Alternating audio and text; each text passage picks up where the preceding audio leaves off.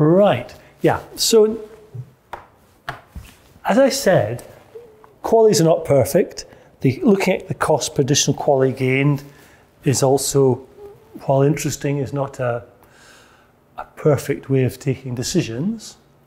And so there's quite a lot of interest in asking, how can we do it better? And one approach is to use qualities, but to recognize that perhaps not all qualities have the same value.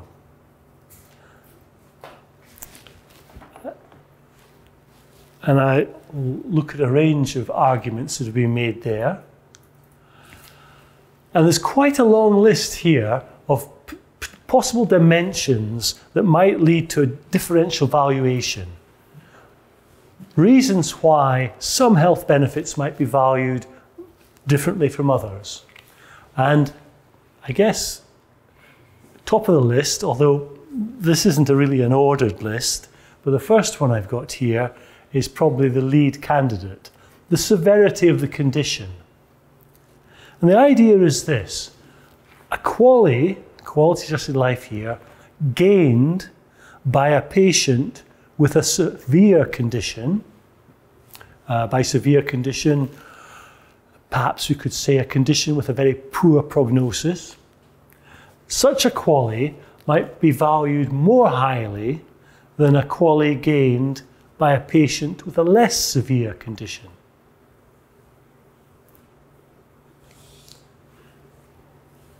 Now, they're both gaining a quality, but maybe we value the gain to one person more highly than another. Now, generally, in most countries, all qualities are being treated pretty much equally. Recently, policy in Norway has changed to explicitly recognize that severity might be important, and so to allow for this. And the way they've tried to implement it is by using a higher cost-effectiveness threshold when the patient has a particularly poor prognosis. There's also, yeah. Let's say we have a collie between 0 and 1. Mm-hmm. Does the first principle mean that a collie from 0.1 to 0.2 should be valued bigger than the collie from 0.9 to 1.0? Okay, so yeah, let's clear one minor confusion or potential confusion first of all. The quality has two dimensions. It has a score, that's the QA, the quality adjustment, and it has the life year bit, the survival, the time dimension. So, so a quality is almost a physical unit. What you're talking about is the quality adjustment part of it. So you're saying, suppose a patient is at some level 0.2 and we can move them up to 0.3. Should that not be worth more than another patient being moved from 0.8 to 0.9? Right. That is one dimension of this. The idea that if somebody's already in quite good health, if they're at 0.8, moving them to 0.9, well, that's good, but it's not very important for them. Whereas somebody in very poor health, let's say 0.2, moving them the same amount up to 0.3 is much more significant. Well, I would say the opposite. Ah, so if you cut in the 0.8 to 0.9, we've almost got somebody fully healthy. The 0.2 to 0.3, they're still pretty poor health. Yeah, because societally speaking, a person who's at 0.1 to 0.2 will not be able to work in either case. Yeah. But someone who's at 0.8 will be able to function better and contribute more to the society if he can function at 0.9. Okay, that's interesting. I see your argument. Currently, the suggestion is the opposite direction. But arguably, we could pay much more attention to the productivity argument. And indeed, we'll, maybe not in this one, but we'll come to productivity at some point, I think. Is it not more important to some people's health, if you like, is more important than others because of what they do with the health? To the extent we've any evidence, there does seem, among the general population, there seems to be a bit of a preference for giving the benefit to the sicker person. I wouldn't overstate that, though. The evidence is a bit mixed. But I take your point. I think it's interesting that you're seeing it the other way around. When I come back to this bit, which I will return to, and we're talking about waiting just now, including a broader range of consequences, that's been one attempt to actually address the sort of productivity aspect and the benefit of getting people back into work, for example, and we'll touch on that. Another example is, I can know what you're going to suggest, but proximity to end of life. There's a suggestion that a quality gained by a patient who's near the end of their life might be valued more highly than a quality to somebody who's not near the end of their life. And again, the evidence on this is quite mixed. There's been quite a few studies that have attempted to ask, if you like, the public about their preferences here. And I would say about a third of the studies support this idea that perhaps, interestingly, quite often older people, if you ask it in an age-based context, older people tend to favour giving benefits to the young, which is perhaps slightly against self-interest, but and then about a third of the studies show nothing, and another third show the reverse. Don't give the benefit to people near the end of life. This is a situation where in England, we actually do have something where we weight some qualities more highly, and it's for a particular patient group, which I'll talk about later, but it's a subset of cancers. And these patients, we are required by the government to weight their benefit more highly. Dread conditions. Some conditions are much more highly dreaded than others by society. Is that a reason to therefore value any health benefits that are in those conditions more highly? Another argument is, what about rarity? Sometimes we talk about orphan conditions, where the number of patients with that particular condition is very small. Should we value benefits to these individuals more highly? The argument is a slightly twisted one. It's that because they're such a small patient group, it's going to be quite expensive to do anything for them. The costs of drug development and so on are going to be very high relative to the number of potential patients who might gain.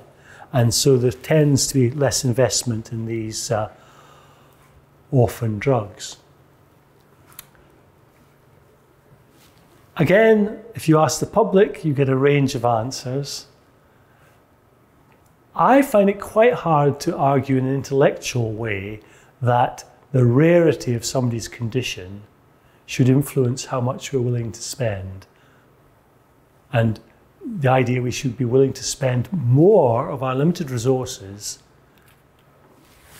on these patients than other patients. You could put it the other way around. Why should somebody with a common condition be treated differently? Why is benefit not important to them as important?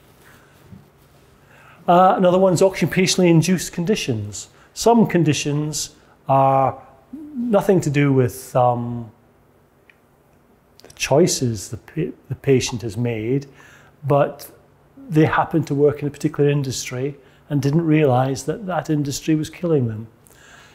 Good example of this is asbestos and industries that use asbestos. Particularly, of course, for many years now, we've been aware that of the health problem, but there was a time when we were pretty ignorant about the potential health problems. And so there's a condition called mesothelioma, which you develop as a consequence of inhaling asbestos fibres. And indeed, I remember a situation. I was on a committee in the UK where we approved a drug called pemetrexed for treating mesothelioma, although it was above the threshold, its cost effectiveness. And the argument was these individuals were very unfortunate. There were no alternative treatments, and they had got their condition through occupational exposure, and they didn't know that this was damaging them. So that was thought a reason for treating them differently. I won't go through everyone, but we'll just touch on them lightly. What about self-inflicted conditions? Suppose your condition is one that is, in effect, your responsibility. Should we perhaps value quality gains in self-inflicted conditions less highly?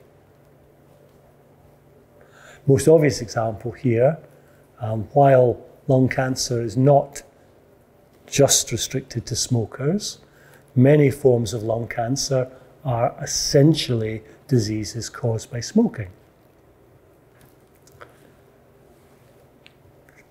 Should we value benefits, health benefits to this group of smokers, or maybe ex-smokers, differently? Or the other example always is obesity. Now, probably for an audience based in Japan, I probably need pictures to explain what I mean by obesity. But I guess you're familiar with the concept. Some individuals, of course, appear to be grossly overweight, and that has consequences for their health. Is that not their responsibility? Now, most governments have been very reluctant to go very far in this area of self-inflicted conditions, but increasingly in the health service, we do see, for example, surgeons being more restrictive about which patients they'll prioritise for surgery. Now, the argument is not that they're punishing the patient for their bad behaviour in the past. The argument is the benefits of surgery, perhaps to the obese patient, are less than the benefits. And so it's not a case of weighting the QALYs, it's just it's an argument that the effectiveness of the intervention is different depending on the obesity of the patient. Childhood.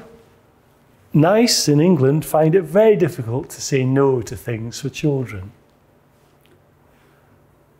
I think many governments find it difficult. Should we value QALYs for children more highly than QALYs for adults? Well, there's arguments for and against. What about health inequalities?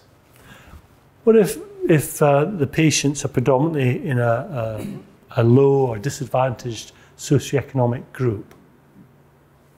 Should we value health benefits that we can give them? Should we value those more highly?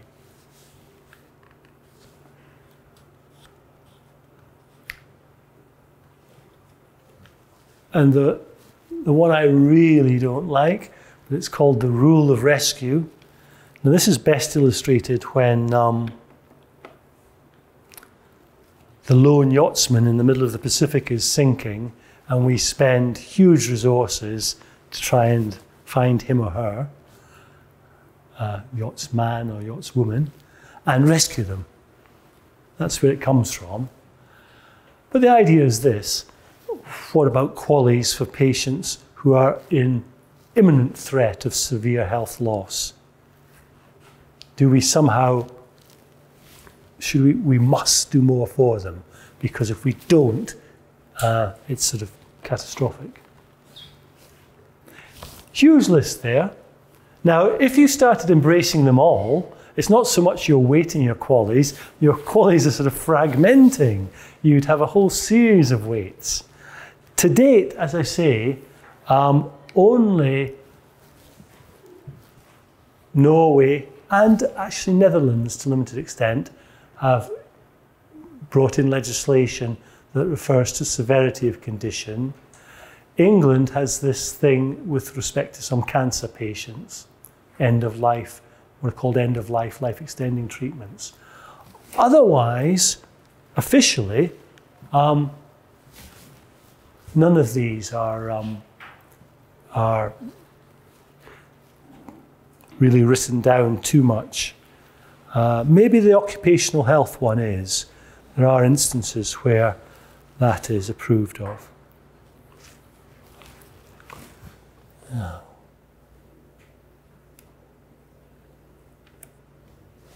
So, as I said, I need to go a bit faster probably. I'll come back now to this issue. That was weighting QALYs. I now want to talk about trying to value a broader range of consequences. So the QALY is measuring consequences of a health intervention. It's measuring something to do with change in survival and something to do with the health state the patient survives in. But there are other aspects of benefit that the QALY is not capturing.